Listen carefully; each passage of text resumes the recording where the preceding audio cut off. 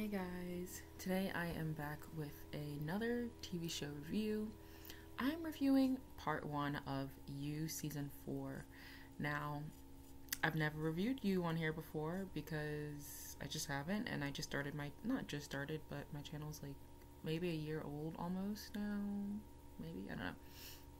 Anyways, let's get into this season immediately.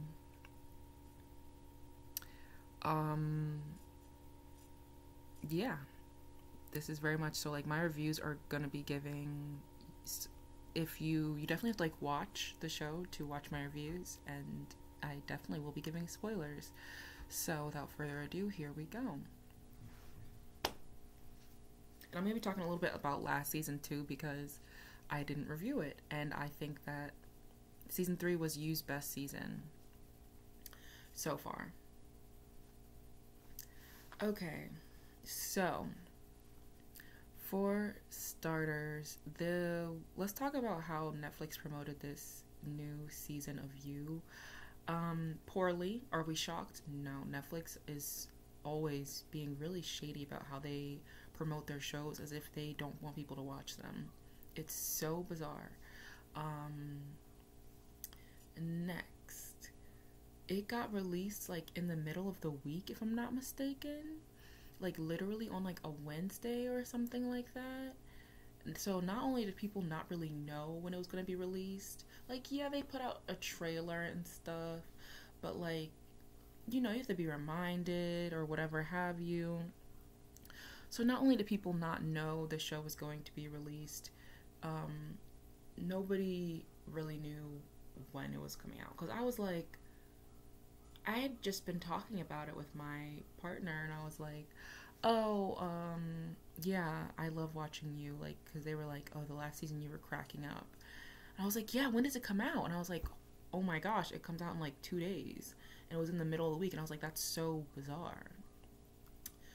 Um, so yeah, and then I think it would have been really cool, for one, them to promote it better, for two, them to release it like today. I mean, I get they released it on like a Wednesday, right? So I think it would have been really cool for them to release it tomorrow or something, like on Valentine's Day. It's February 13th right now. That would have been really funny and whatever, something for people to watch together. Now the question begs, were they just being like lazy, or were they intentionally doing this? Like, is this show not going to get picked up for another season? You know what I'm saying? Because it's getting weird. Which I wouldn't be surprised, honestly, at this point. If I was Penn Badgley, it's starting to give that he wants to move on to other things. You can tell at first this was definitely like a little passion project of his, and he was very like enthusiastic about playing Joe.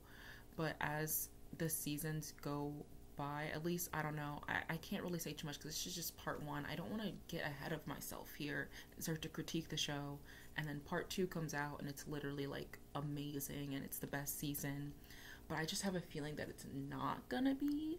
I'm still gonna appreciate it and like it, but I don't think it's gonna be the best season, because like, they would have to do something just so insane in part 2 for it to be as good as season 3 at this point, because the first half of season 3 was so good, all the characters were so good, it's just not giving that even in the slightest. So anyways, but I was saying, I was like, as Penn Badgley, I would assume, like, a lot of these actors get tied up in these Netflix shows, and then they have to like spend a lot of their time filming them and promoting them and whatever have you, and at some point they want to move on to other things and projects. So I don't know if that's what he wants, or if he really enjoys to work on You, but it seems like he might be wanting to. I would personally be wanting to move forward at some point, and it seems like he might, because he made some comments basically like he asked for fewer sex scenes in the show because he wants to like honor his marriage and stuff like that. And I don't think that necessarily means he doesn't want to do the show anymore, but it's just like, at a point where it's like, why doesn't he just go on to another job where he doesn't have to, be doing as many of these scenes or whatever? Like, you know what I mean? Like, does he take another role at this point? I don't know. It's cool that he can negotiate it, but it's still kind of like, it's giving like he might be ready to wrap it up. I don't know. I could be wrong. Like I said, I could be wrong. There's something different about this season, you know? Just, yeah. That being said, can someone tell me if Greg Bertolini has always worked on this show? I probably can Google it, but I don't want to. I really don't. So let's get into the cast. I don't know why they're showing, of course they're showing the iconic cast members. Because nobody wants to see...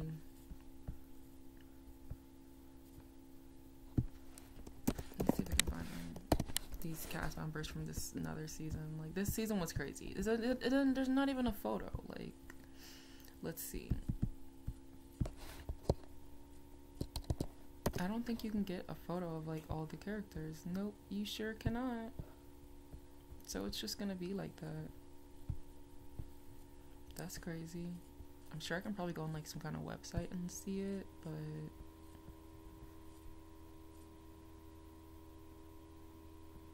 Ooh, hold up, because I kind of... Okay, I see some of them on here. We'll just try.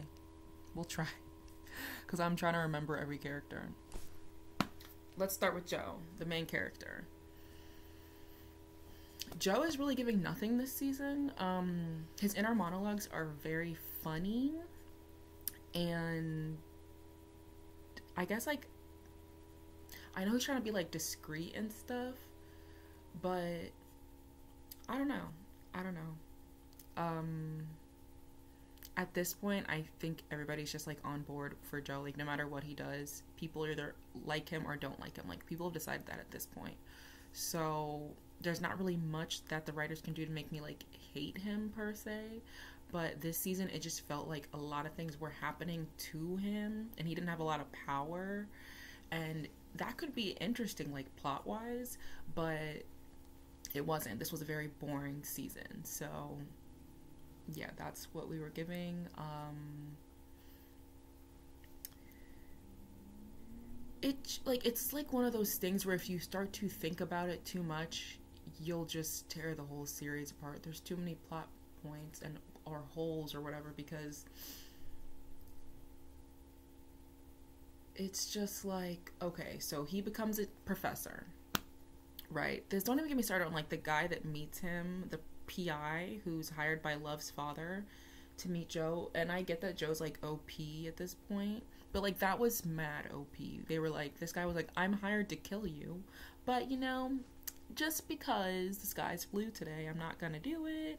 Or he's like, I'm turning a new leaf, like, coincidentally today I'm turning a new leaf, and here is this package of, like, a new identity, and you can take it and you can just go conveniently. I mean, yeah, he did tell me he had to kill Marianne, but, like, Joe once again easily found a way to maneuver through that situation. A lot of the problems that he had this season felt very temporary. Like, it was very much so a quick fix, so you were never really, like, worried or scared. And you guys, I feel like the writers should be making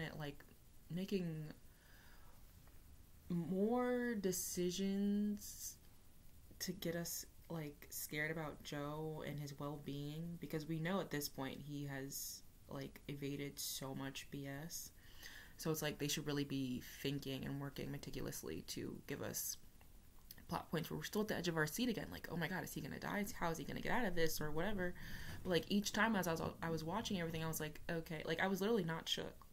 When Joe fell out of the window, that was the most shook I was. But then he was just, like, moving and stuff. I was like, cool. Because I was like, there's no way. That one boy kept trying to kill Joe. Ooh, he was getting on my nerves. Ooh. Anyways, so yeah, there's just, like, there are no stakes at all for him, but we're still supposed to feel like there are, obviously, because that's what the plot wants us to do. Even with this person who is blackmailing him, like, we could have done a lot of interesting things with this. And I'm not to say that the story and plot point are completely disinteresting and it's, like, completely terrible and crappy. Like, no, I still think it was, like, pretty solid storytelling this season. It just wasn't as entertaining as it should have been. And I felt like when they tried to take the whole murder mystery route, I got really excited because I was like, oh my gosh, this could be a nice new like because I feel like each season should like try to revamp itself in some kind of weird way, kind of like Archer. Have anyone ever seen Archer? If you have, they have like seasons where they're like specially themed, like Archer, Vice, Miami Vice, or like, and they have like a retro season. Like, you should have really leaned into this murder. The show is so ridiculous. Like, it's literally ridiculous. So it should have really leaned into this murder mystery thing, especially with Knives Out and The Invitation and what's the other one? You guys know what I'm talking about. This whole genre becoming more and more popular. I don't know if they just like didn't see that coming, which doesn't make sense because Netflix literally released Knives Out. They just self-sabotage.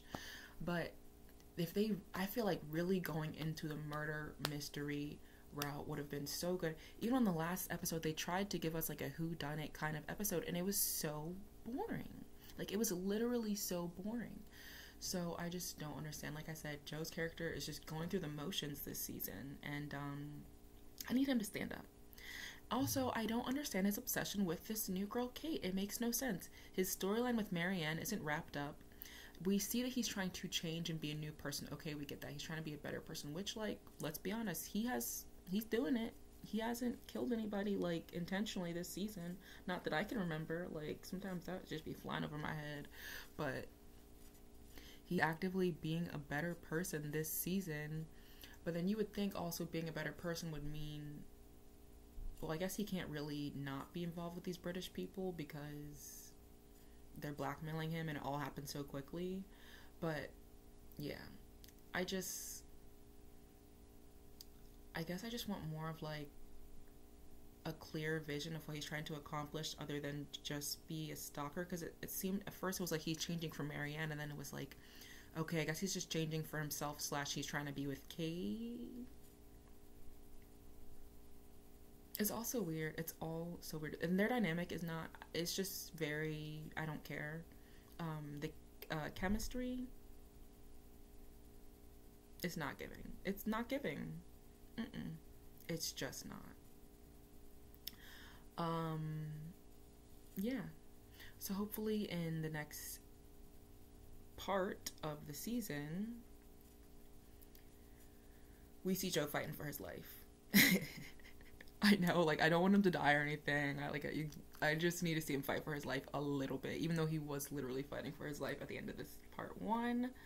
I need to actually feel like he's about to get whacked. Like, stop playing with me. Yeah. I don't really know what else to say about Joe. Like, it would be cool to see him, you know, dive more into, there's so many like things they could really do with him if they really wanted to, but of course the show's just like a little bit goofy. But like, they could dive into his past a little more. They did a lot in the last season, honestly, when he had his child. The fact that they really barely talked about his child or love, which, I mean, like, I guess, but it didn't make sense. Even with like his inner monologue moments, I was like, I feel like he should be thinking a lot more about his son, but maybe he can't. Maybe there's reasons for that. Like, I feel like I just want to know more about him this season. Like, I feel like we're so far away from him this season, like, distanced. And I know that, like, we kind of don't really always know what Joe is thinking and all that kind of stuff, and he can kind of do things, like, you know, shock value things.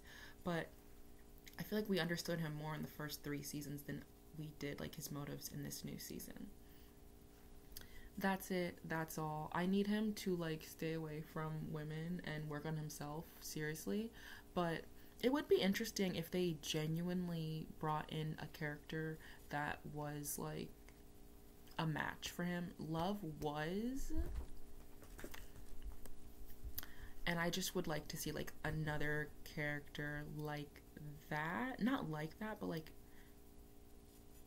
I don't know. Somebody that, like, challenges him, but not in a bad way necessarily.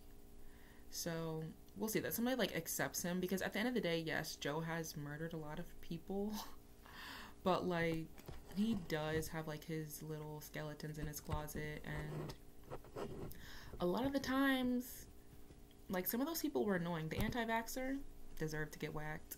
Marianne's ex deserved to get whacked. Like, I just don't feel bad. I just can't.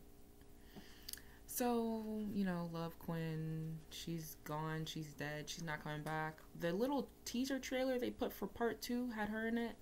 It's probably just a flashback, because they're fighting for their lives at this point. Netflix, they know that part 1 was not giving anything, literally nothing, like crumbs, nothing.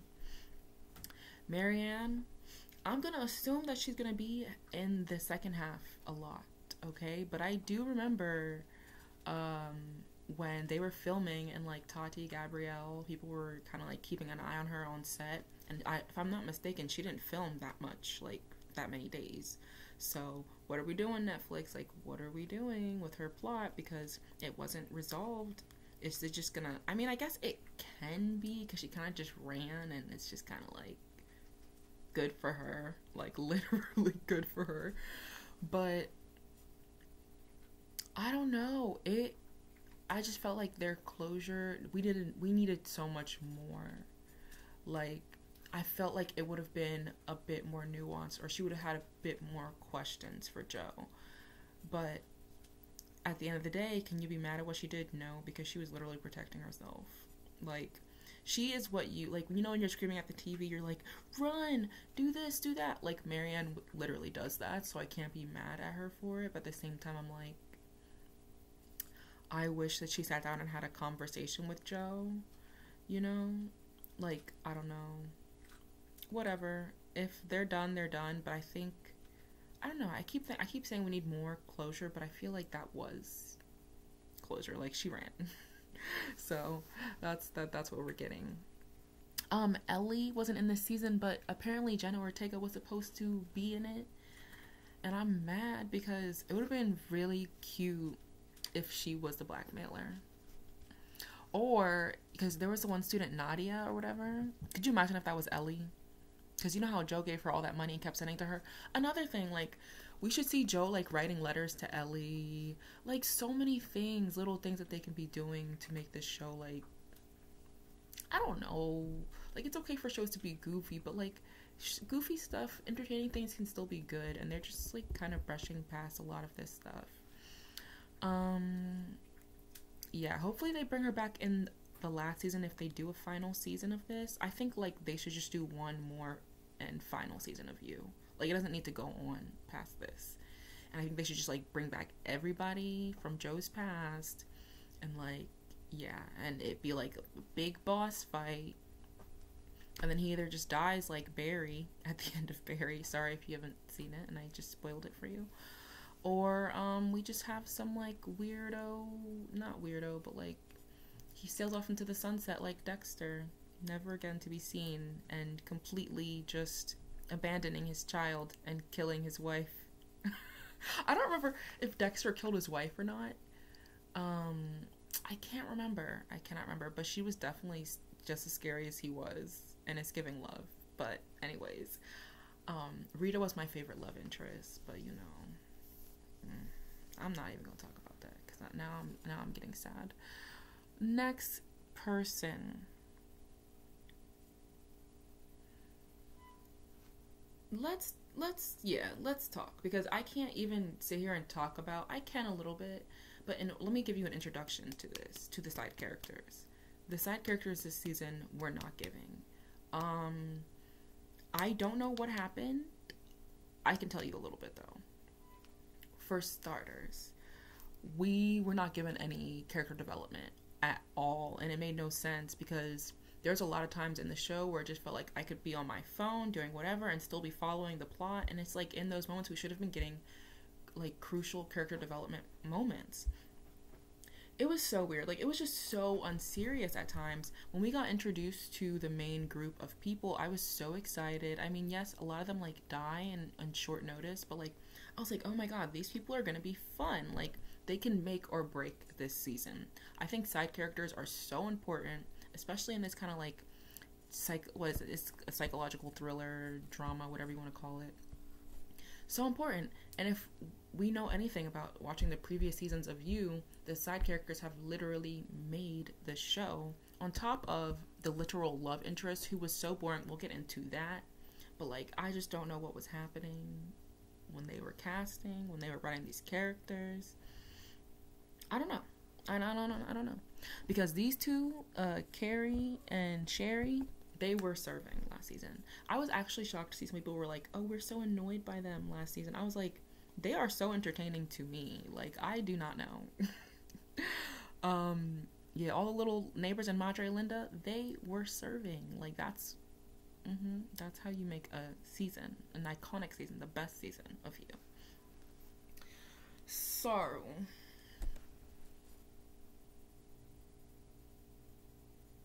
let's get into Adam. Lucas Cage, how ironic is it that he was doing an audition and this director was literally making fun of his apartment because he thought he was on mute and he wasn't, and he was like basically being classist, and now he's playing a rich a-hole. I thought that was so funny. But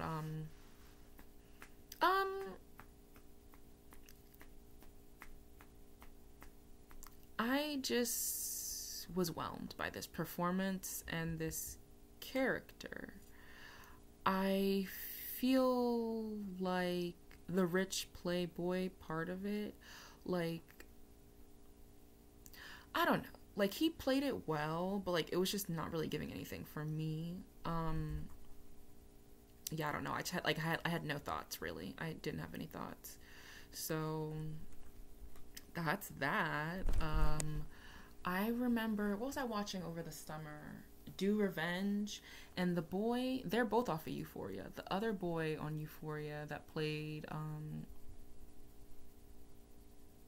Barbie Fajera, what is her character's name? Kat, played her boyfriend. He kind of played like a douchey character in Do Revenge, and like I literally hated him so much. And that's how you play a douchey character. Like, I need to be seething, like I need to hate you, and I did hate him a lot. This character, I was trying to figure out, I was like, are we supposed to hate him? Like, or is he just supposed to be really goofy? And I can't take him seriously. I don't care. And that's just like, it doesn't matter what the intention was for the character, because at the end of the day, I just didn't care. Yeah, and they tried to like do this whole thing where he liked to be like peed on. And I was like, cool, okay. Okay. Anyways,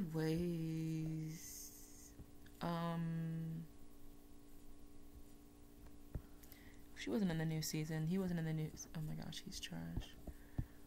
Nope. Nadia. She was my favorite side character. She literally was my favorite side character. She had more lines than like a lot of the other side characters, so I can't really, I don't really have much to work with here. She was so interesting to me. I literally thought she was the person that blackmailed him. Like, it being Reese felt so obvious to me and made so much sense. And it kind of made me mad that Joe never really, like he kind of, like, felt iffy about him, but he never really had a target on his back. And it made no sense to me. I feel like it being Reese was so obvious. Like, how do you try to make a murder mystery season and make it the most obvious person? That's your number one flop. Unless we're going to get something grand, like a bigger reveal later on in the part 2. That was just so underwhelming to me. And even if it was kind of like obvious for it to be Nadia too, that could have been interesting on some level, and I don't know. Yeah, I just didn't really care about that. Anyways, she's a really cool character. I hope we see a lot of her in part 2. We saw a little bit of her in part 1, and Joe kind of helping her, and they kind of have like this relationship that he had with Ellie a little bit. So I really like that, and I just hope she doesn't get like too caught up into things. Even though it does seem like she's like a little bit of a dark side, I don't think it's anywhere near as like how Joe is. So, but we never know.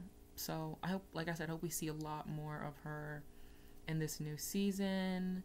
And I just kind of like her conversations with Joe, because through her character, we get to see, like I was like complaining about how Joe is just kind of like letting things happen to him this season.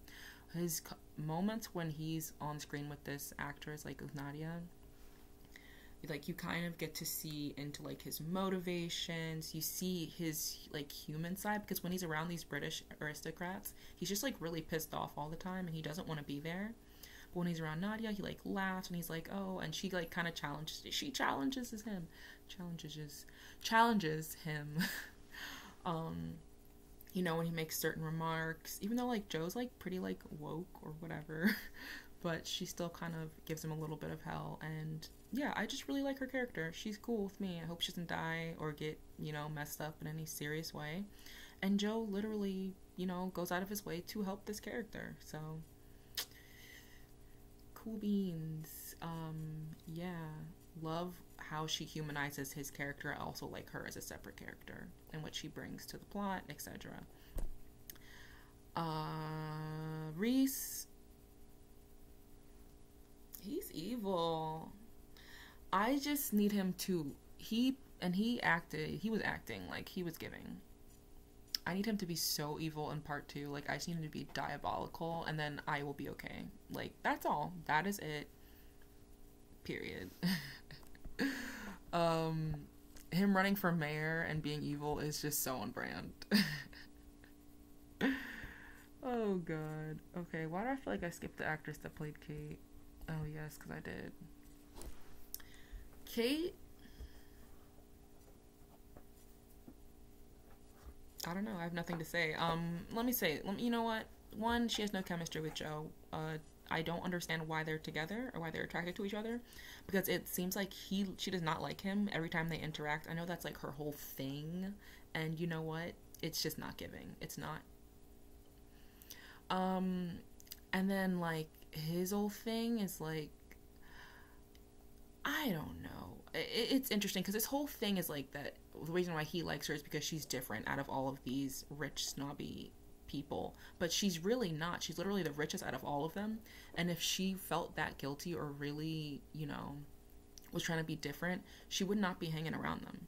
Like, I get it. You don't choose who you're friends with or whatever. But, like, they're not like... She literally dropped her father, kind of. But she still gets, like, perks of being a Nepo baby. I don't know. I'm like, okay, whatever. Can she do something interesting at least? And she never does. Never. I did think it was funny when she literally sent the cops to Joe's house, though. Like, I was dying because, once again, it's like one of those moments where it's like, is Joe gonna get away with this? And she sent them straight to his door. Like, she was like, okay, they're on their way, so you can answer some questions. I was like, girl.